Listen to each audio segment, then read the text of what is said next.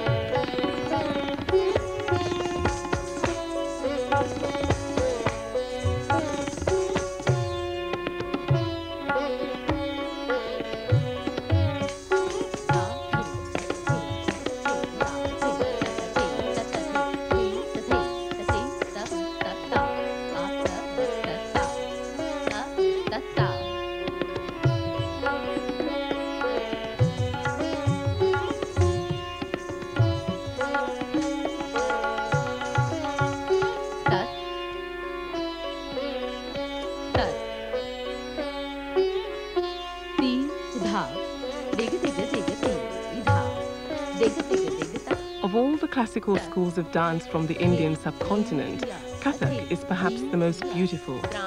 Over the centuries, it's emerged as a pure creative form, adding to the immense spectrum of arts, which represent a culture as complex as it is beautiful.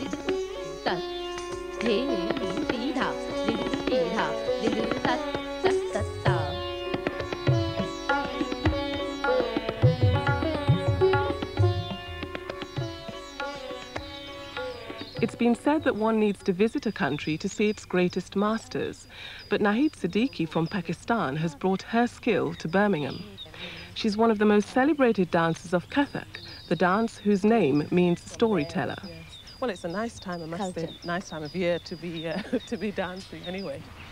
But I just, from the school days, I was very much dancing, and I was taking part in preferably dance drama or solo dance, or without knowing what I was doing. Yeah. So you'd had no training up to that point? No, I was trained quite late actually. And then later on I just had to choose what I really want to do, because my mother also insisted that I should go in some kind of art line, not thinking that I'll seriously take it up or anything. Yeah. But I just, out of singing and out of painting, out of so many other things, I chose dancing. When did you realize that there might be a career in dancing for you? Very late. I was not performing, I was just learning, because till a certain time, some years you just learn. You're not allowed to go on the stage if you're in India or Pakistan. And I was still learning, and I was offered a performance, you know, and I just did it in spite of all the difficulty and opposition from my father especially. And I did it, and I just, when I was on the stage, I thought it was a lovely feeling being on the stage and sort of showing a final finished number or a finished thing to your audience. I think sometimes we often see, I think, what you call folk dances, you know, perhaps at parties and so on. Yes, yes. But not your specific type of dance. No, I don't think so. That is one problem we face, you know, when our performances take place, that we have to drag people to come and at least see it once, so that they get some kind of idea what kind of hard work goes into it and what it is all about, because it's their own culture. But I think the reason is they've left their own countries long ago and they've settled here. And it's not, they don't get much chance to see that kind of classical dance. So even for the Asian people, it comes as a surprise as well? Oh yes, totally. Yes, I've met many Asian people who didn't even know that Kathak is, whether it's a name of a vegetable or dance style or what. But that's a mistake these young people and their parents aren't likely to make. They meet regularly with Nahid to hear stories of her homeland and to talk about dance. रिमझिम रिमझिम बरसे बूंदनिया रिमझिम रिमझिम बरसे बूंदनिया. Rimjim is the sound, the way raindrops. Rimjim, rimjim, rimjim. Now you can show that your hair is wet. And that's another sign of the rain. You can just feel the rain on your hands. You can hide your face. That's to show the rain.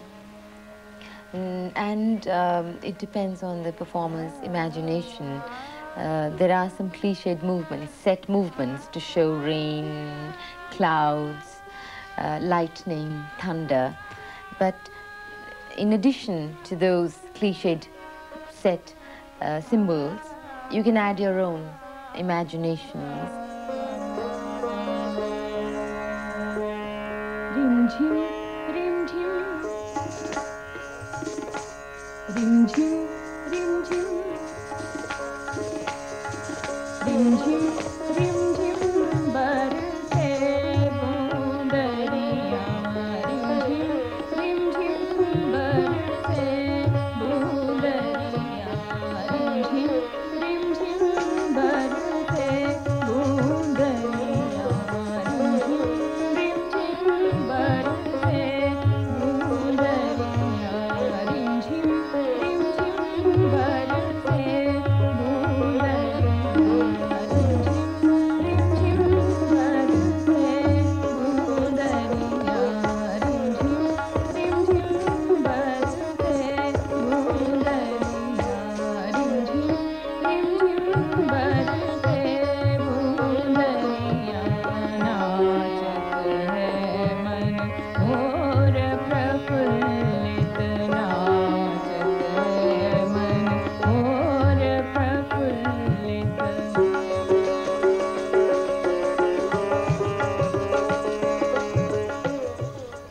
My guru always says that to understand a fine art, you need a fine brain. And I think any specialized, as I say again and again, classical art has very few who understand or watch it. Even in India, I'm afraid that is the case. So it must really have been a bit of a shock to you when you came to England, because I think people probably know even less about the dance and appreciate it even less here. I was in the beginning very, very frustrated for a year or so. And then I had one performance through some friends who were Pakistanis who knew about me. And it was in the Indian Culture Center. That is when I was offered to teach at the Indian Culture Center after that performance. So that was my first, you can say, engagement in England. And I was really thrilled because before that I had really never thought that I'll teach at this stage. But I thought that was the best way to keep in touch and to keep in touch at least with the institute and with your art.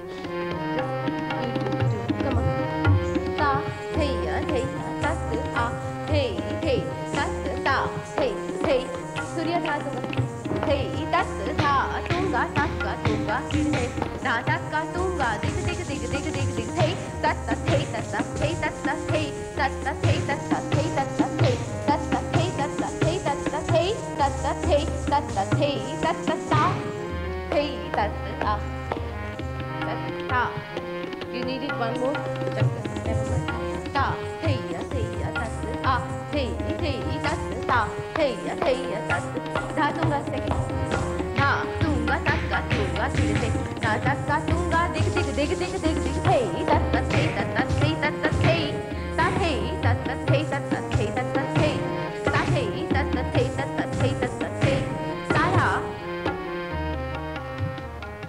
The students I have now have been with me for, some of them have been with me for 2 or 3 years. That's when I started to teach at the Midlands Arts Centre. And I did not think in the beginning that they would carry on really, because it is hard work. And even though it's only once a week for an art which needs a lifetime, it's dedication.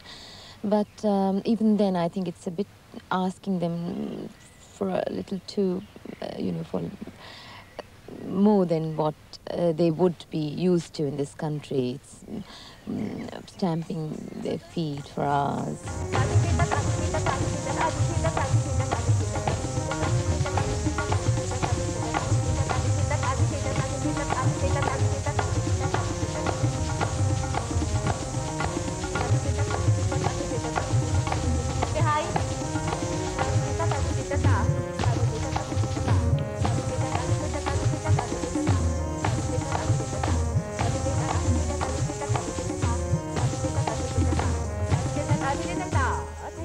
What's the most difficult thing they have to cope with?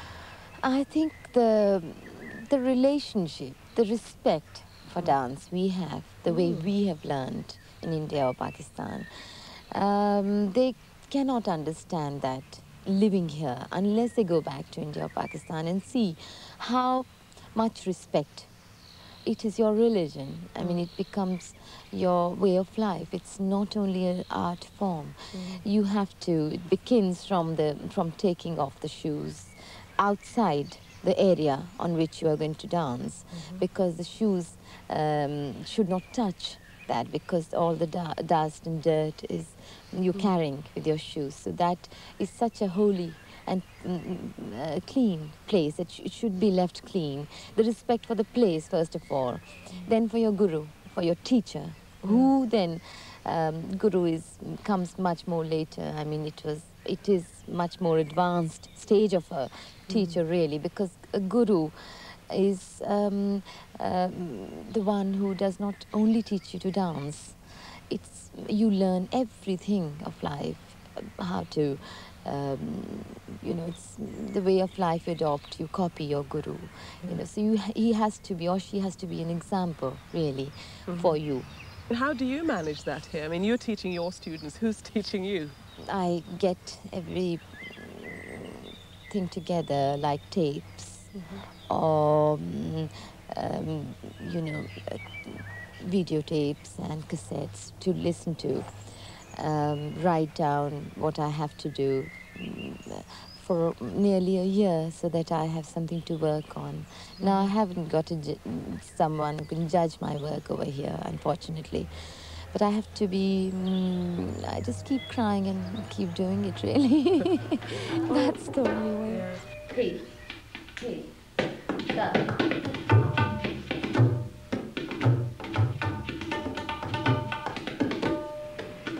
I've converted my garage into my dance studio. And that's where because I feel there's no interruption, no disturbance, no phone, nothing. You have to go in one corner where you can kind of meditate and you can carry on with your practice, where there's nobody to disturb you.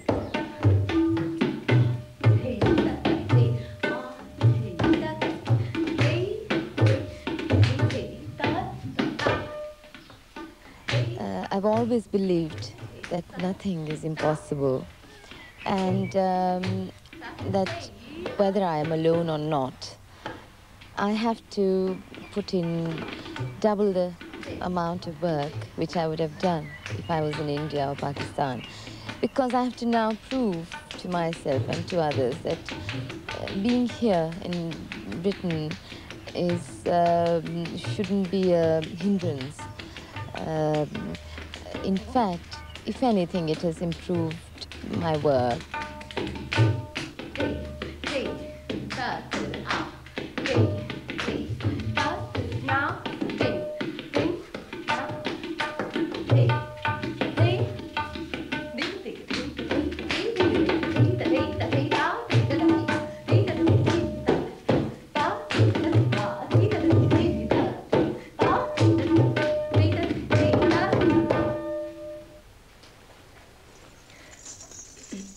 The ghungroos, which are the bells, are the most important instrument. It's our instrument, and the respect for these is immense. We're not supposed to put them on the floor without a bag. We have to have a nice bag for it, and when we wear it, before that we have to just keep them and pray that, God gives us respect in whatever we do, especially whatever piece of dance we are doing. And it starts, the beginners usually don't wear it. They're not allowed to wear it till they have at least done 1 year of training. And then they start with 25 in each foot. And gradually you keep increasing them because the weight helps you build up the speed. Now at the moment I'm wearing 170 in 1 foot. And it doesn't look nice if you wear more than that because it covers most of the part of your leg. This is tucked in.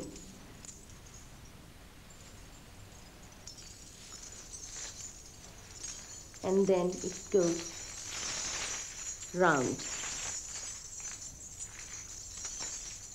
You're going to have a performance very soon. First of all, you have to all check your strings, the ghungroos, because sometimes in the class you've noticed they break or they open. So just see how strong the string is, otherwise you'll have to restring them. And then flowers for your hair, and you've all got your jewelry and makeup because that's also very important. And Faranda, this, chutla.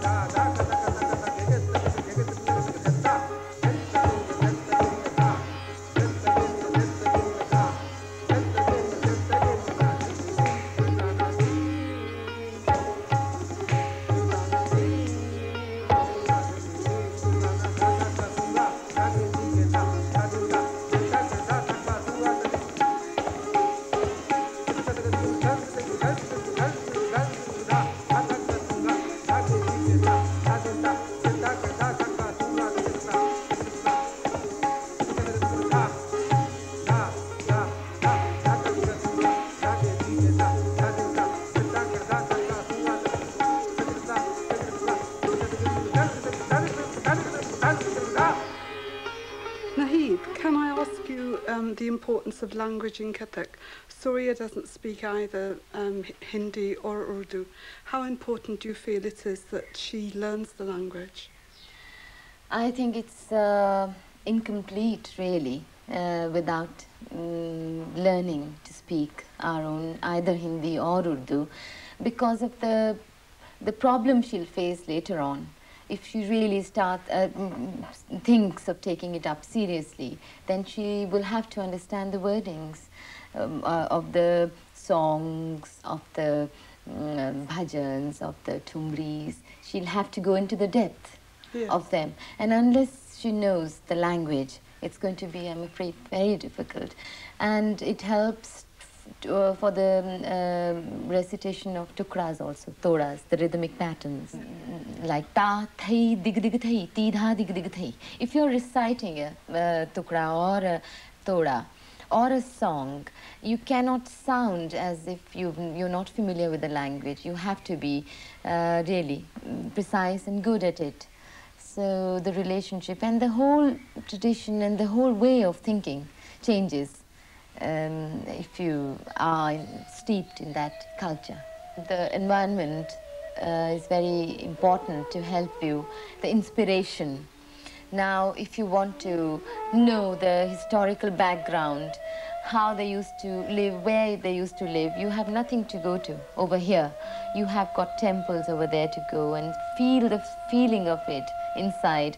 The quietness, the stillness might inspire you. And the feeling of looking at Taj Mahal, it's a totally different feeling, you know.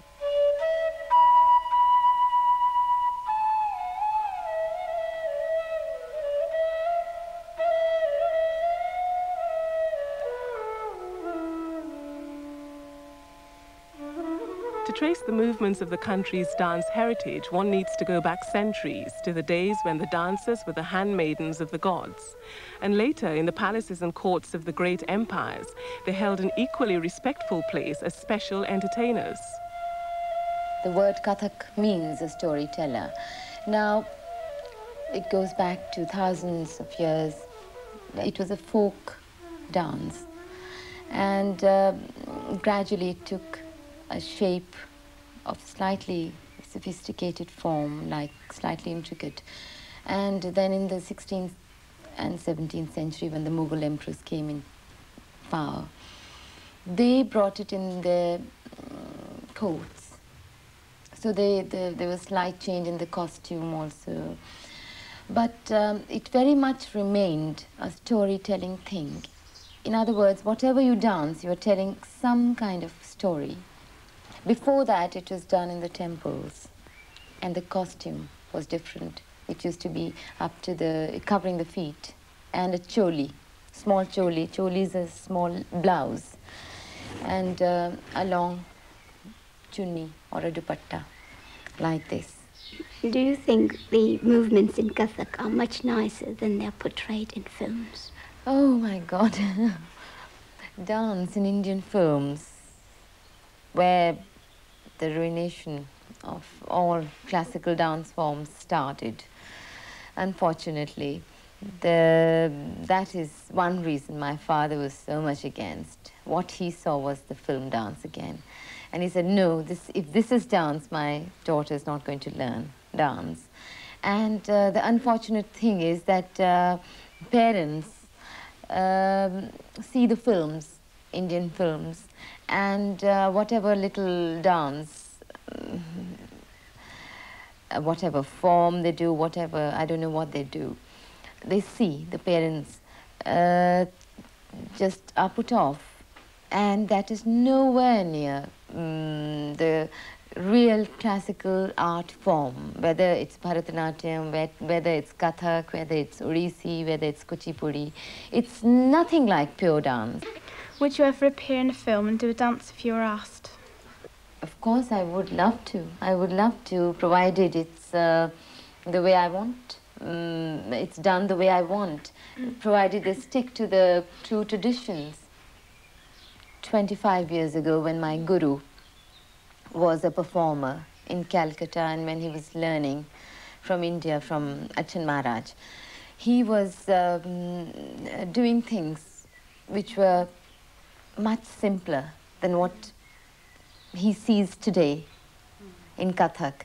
Simpler in the sense that they were not intricate as now.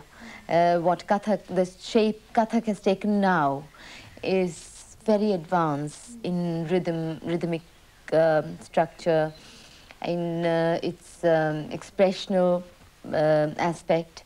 It has gone very far. The ritual to dress up, makeup, everything is very, very important. The whole, as I said, you have to be prepared for being someone different, for a totally different character, really, because you're no more Nahid or whoever. Kathak was a very much chamber art. It was for small gatherings. The makeup, it is not a theatre thing.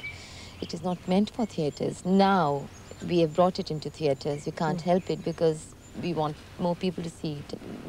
I would say before Mughal period, the importance to makeup face wasn't given that much because there was no lipsticks or powders of this kind, but betel leaf to redden your lips, and kohl for your eyes, henna for your hands, just to make it more attractive. I must mention Durga Lal here because he was recently here. I had never met him before, and I just did a number with him, a little experiment, which I just would not forget because I've never experienced such a thing.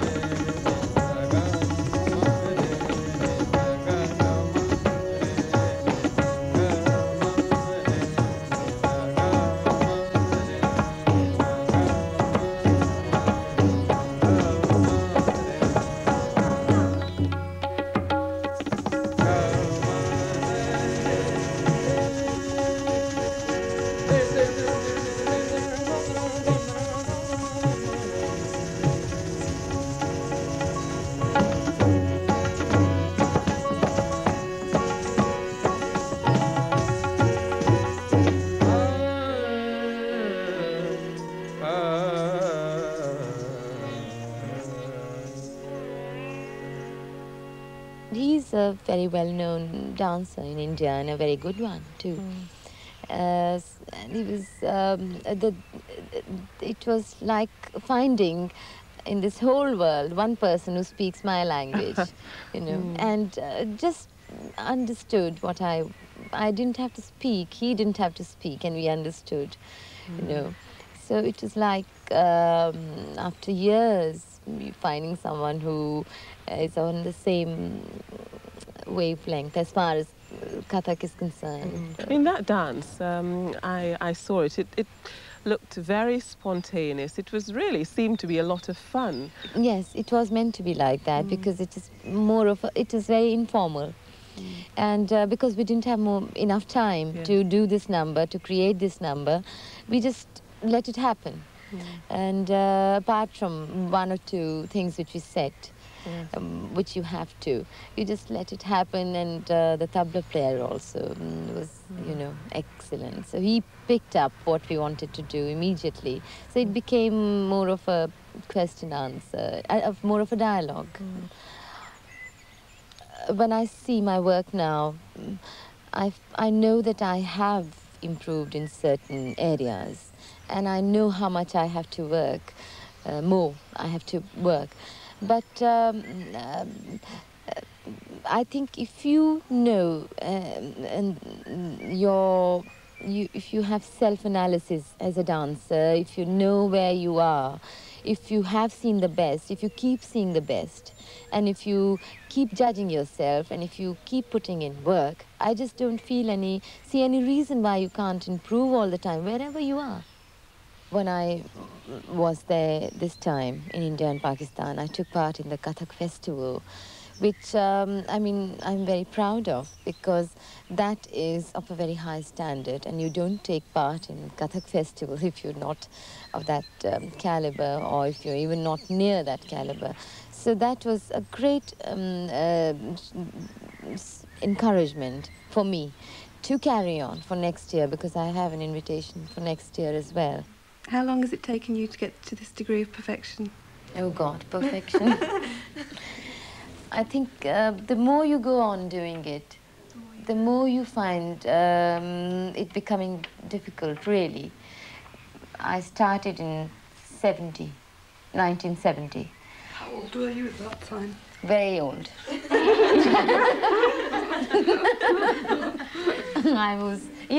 I started very late. I was about